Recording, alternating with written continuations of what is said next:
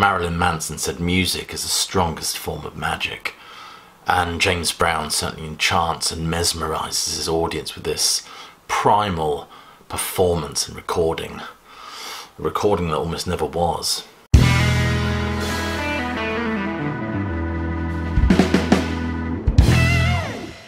I said in my little introduction there that this was a recording that almost never was. This album is defined very much by James Brown struggling against his label to help get this realised. It was actually recorded in 1962 on October the 24th, and I must admit it's not the best quality live recording you'll ever hear, but what it lacks in fidelity, it more than makes up for in power and performance.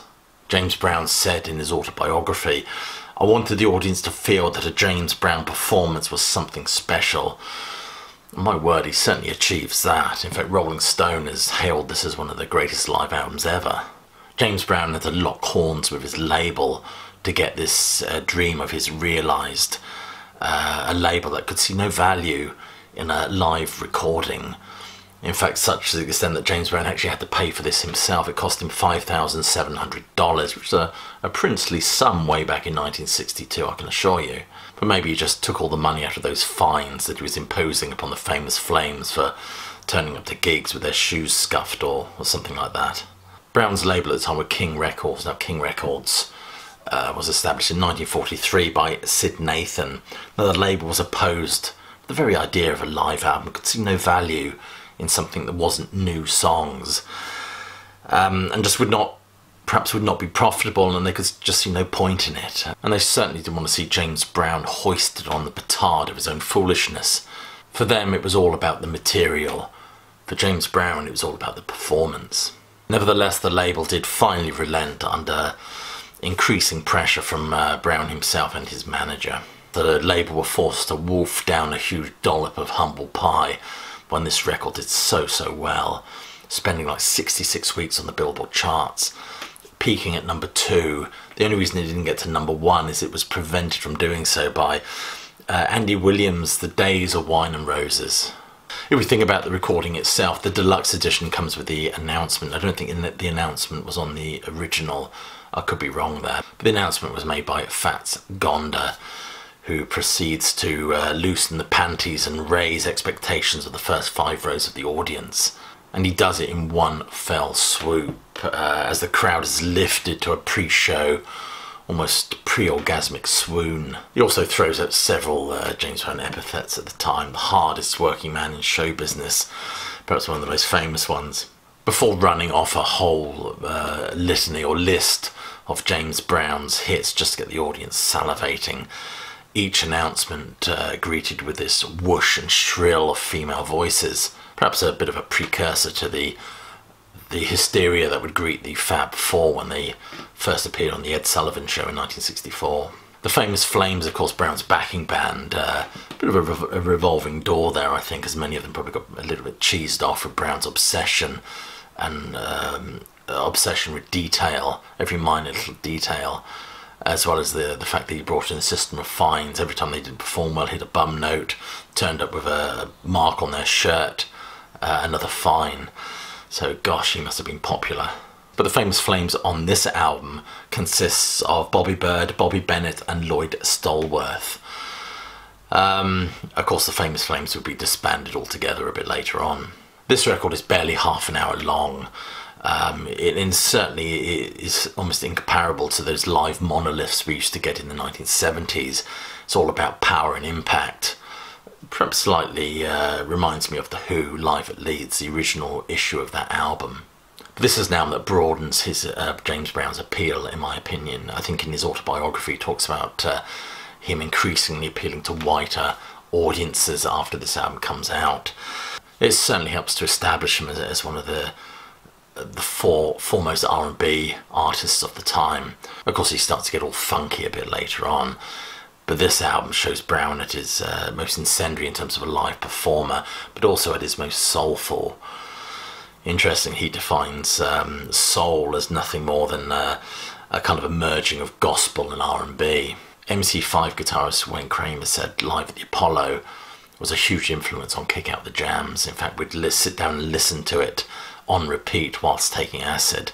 But nevertheless, it's an album, as I said earlier, that the fidelity of it is not that perfect, but it's certainly an early live album, there's no doubt about that. In fact, James Brown said of recording this album, Mr. Neely sent word that he wanted us to use cue cards to direct the audience participation. I said, now, if you're all going to pay for it, then I'll do it the way you want to. But if I'm going to pay for it, then please leave it alone. All I want you to do is tape the stuff. And record it they did, borrowing sound equipment from A1 Sound in New York. The plan was to record 4 shows. They had 8 mics, recording Brown, the famous Flames, and of course the audience. Brown was incredibly nervous, and not so much about his ability to perform, but the possibility of that performance not being caught correctly on the recordings. He's invested so much of his reputation and money into this album. Interestingly, he talks about the recording, him performing in a slightly different way than he would ordinarily do so, letting out more screams and prompts, probably due to his anxiety about what was going to come across well. Even during the audience, at one point, I think he says one woman lets out this loud scream, which he was worried perhaps ruined the recording. And in fact, if you listen to the album, he said, I thought, well, there goes that song too. Then I thought a better way to try and fix it some kind of way. So I started preaching. I said, you know, we all make mistakes sometimes, and the only way we can correct our mistakes is we've got to try it one more time. So he then repeats the song. So I stretched out the song, hoping we'd get something we could use, and I went into Please. Of course, when they got back the recording of the first night, there was a woman that was picked up prominently on the microphone screaming, "Sing it, motherfucker," or something like that. Mr. Neely, who said, obviously when he heard the recording, said, oh, obviously we can't have that, and hoped obviously they'd get a better and cleaner recording for the next 3 nights. It seems that the rest of the band eventually just thought her response was incredibly funny, and decided that they, in the end, felt that she actually added to the performance, and actually bribed her and gave her $10 and all the popcorn she could eat if she came to the subsequent 3 performances after that one.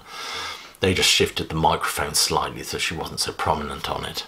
But it's this wonderful symbiosis between performer and audience that makes this live recording so special, in my opinion.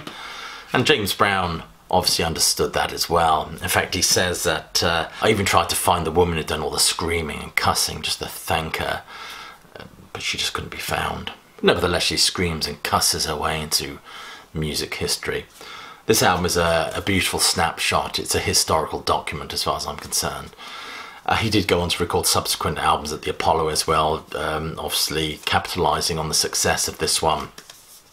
But I'm not sure any of them capture they may sound better, but I don't think any of them caught the sheer primal energy and presence that this album has.